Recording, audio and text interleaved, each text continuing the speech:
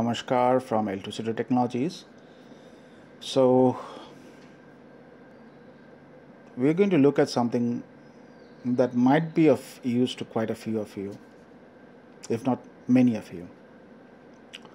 And before I get into it, there's already some really fabulous work done by the Koha community, especially my colleagues and friends over at ByWater Solutions. And more on that later, but to come to the point of this video here, we'll soon make a blog post with all the details of this, so that those of you who prefer to read rather than watch a video will be able to do that quite soon enough. Now, Koha has some fantastic reporting capabilities using its SQL reports. However, one of the features that people tend to miss with Koha is being able to punch in a batch of numbers. Could be like accession numbers, card numbers, biblio numbers, item numbers, whatnot, different stuff into text area input box, and then have the report look up on those multiple values that we want the report to be filtered on. It's been something people have been discussing, asking each other, is there something we can use to do that? The straightforward answer is no, not entirely out of the box, not with just vanilla Koha. Somebody has to write something like that. Now, about 4 years back, as I was mentioning before, indeed somebody did write something like that, and that's called as a wonderful Koha plugin. Koha plugins, as you know, are custom Perl functionality which let us extend Koha without directly delving into the absolute guts of the Koha source tree.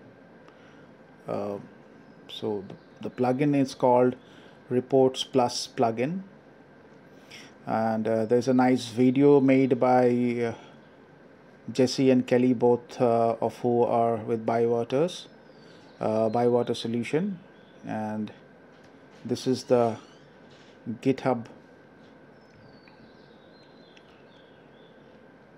This is the GitHub URL.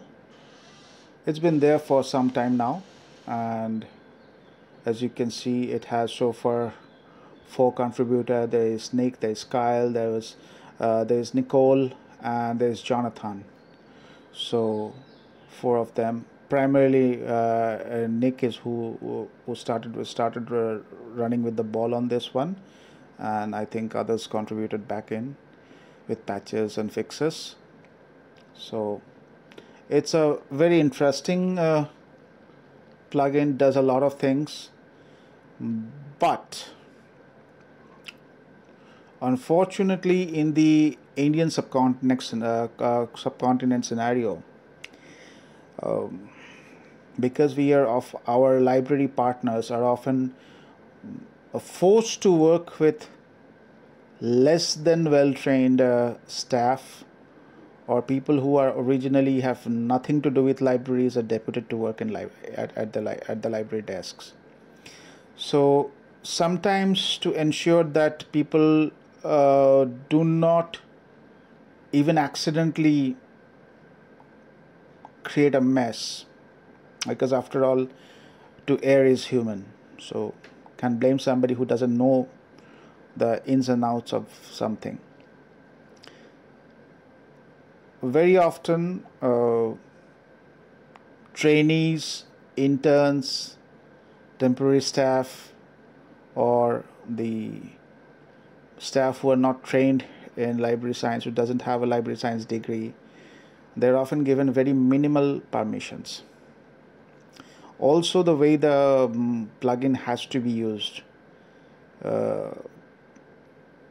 from the feedback that I got from people, is slightly confusing. It shouldn't be. To me, it was very simple, but somehow a lot of people have been talking to says, no, this is complicated, काफ़ी complicated है, तो confused हो रहे हैं हम, we're getting confused, and so on. Well, to each their own. So anyway, there was a demand that something easier is it be developed. So since once again I couldn't sleep with too many things going on, I decided to sit down and address this problem. Incidentally, the staff client that you see belongs to Ramakrishna Mission Residential College, Narendrapur. Shukchand Hazra, I think I got Shukchand's name right here, who's a librarian there. He asked for something exactly like this.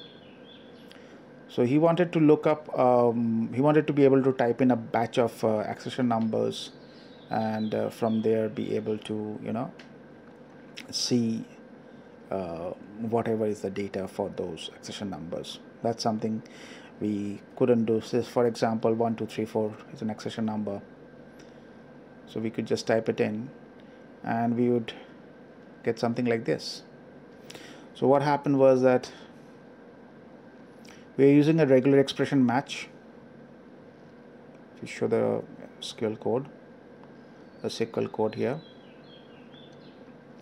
the real work is here.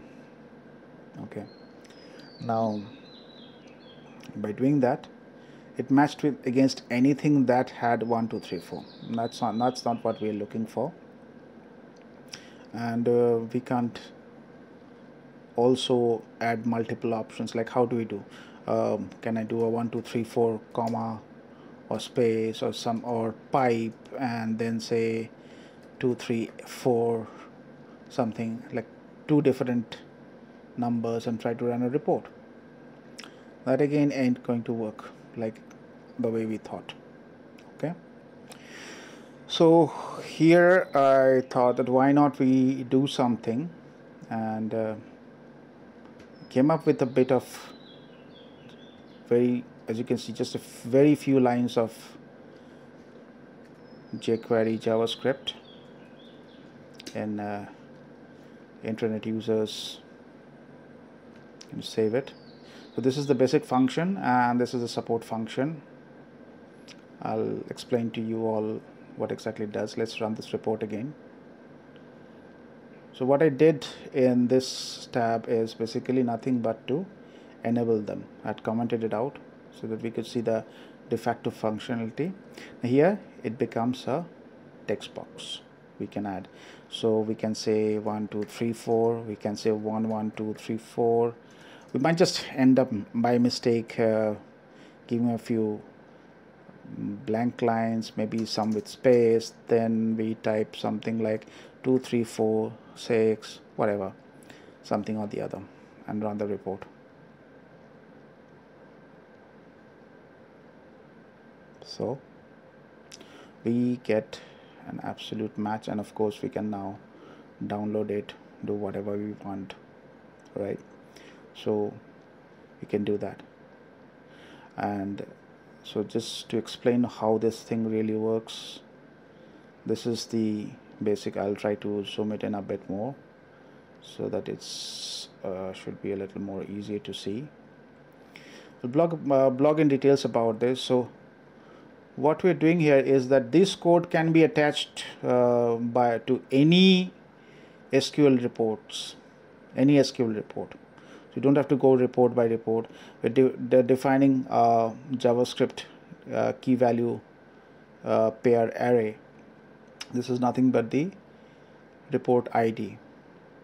Where do we say this? Here, report ID 25. So report ID 25, and which is the SQL parameter. Now for 25, it is SQL parameter. That's the first SQL parameter we were going to go after. In report 26, it is the second SQL parameter, not the first one.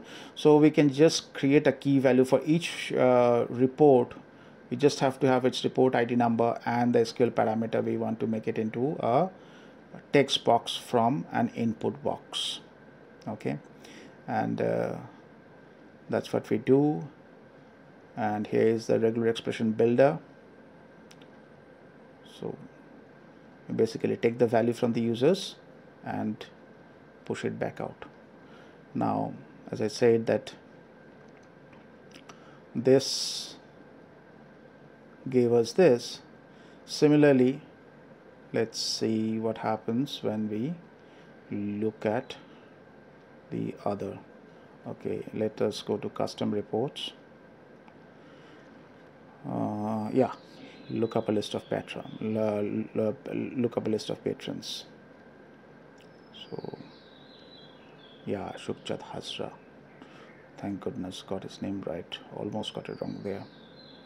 So I want to see a few details about people who are in the library, and I know they have card numbers like lib2. I want to see for lib4. I want to see for lib6. So 3 people. If this card numbers exist, I want to see their report. Nothing much, name, first name, date of join, all that. So here is our report. So basically, in this case, let's run this report again. This is the second parameter. This is the second parameter, whereas in the other case it was the first parameter. So using this array, we can dynamically tell them that look, for this one, go after this, for this one, go after that one. So you don't need to replicate this code for every report that you want to write, want to work on, and just once just define them, add new reports where you want this modification, remove something where you do not want this functionality, and that's basically your job is done. Don't have to do much. So once again, I must say that this Reports Plus plugin is a wonderful piece of software. It's a wonderful piece of effort, and I strongly recommend it for the more technically savvy users, or where we do not need to lock down the stuff client as much as we often have to do in the Indian context for more casual workers, casual stuff. So if you can use it, nothing like it. But if you can't and you want something to get the job done, this could be yours.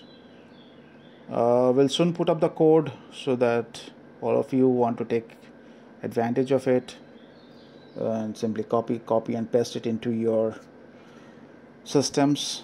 Should be able to do it. So that's about it. Thanks for watching, and have a good weekend. Bye for now.